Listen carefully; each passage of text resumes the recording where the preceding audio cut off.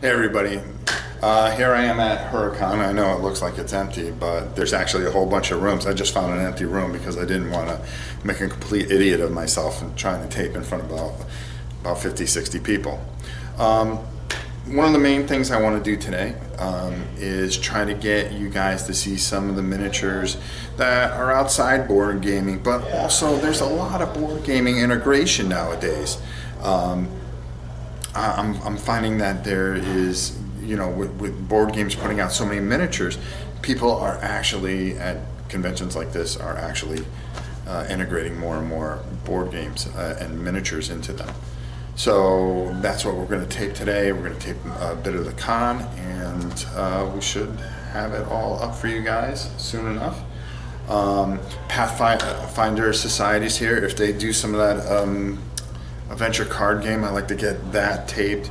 I know a lot of people had asked to see that, and maybe if I can grab somebody, you know, maybe they can tell us a little bit about the Pathfinder Society for those of you that might be interested in and have no idea anything about it.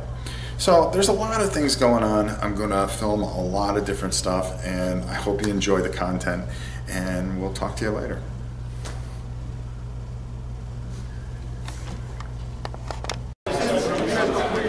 You see, right now is very early. It's Friday morning, but already it's just about 9 o'clock, and there are just some really neat things going on. Napoleonics is a big thing. The detail that it takes. I'm going to try to hold this as steady as I can. You see the detail that we just take our time and go in. And these are some of the things that I was talking about that we can really do, and it looks like it's very, very complicated, but it really isn't.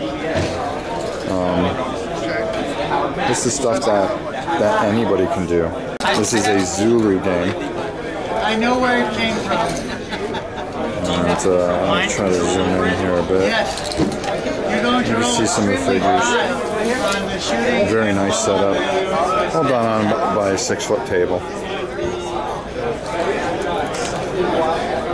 And just to go one figure further, you know, even at a miniatures convention, you know, board games are pretty prevalent. Here's Star Wars Armada.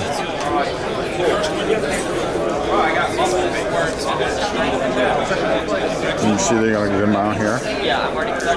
And we got somebody teaching people the game. So the crossover really is starting to become prominent. And they got a nice bunch of stuff here.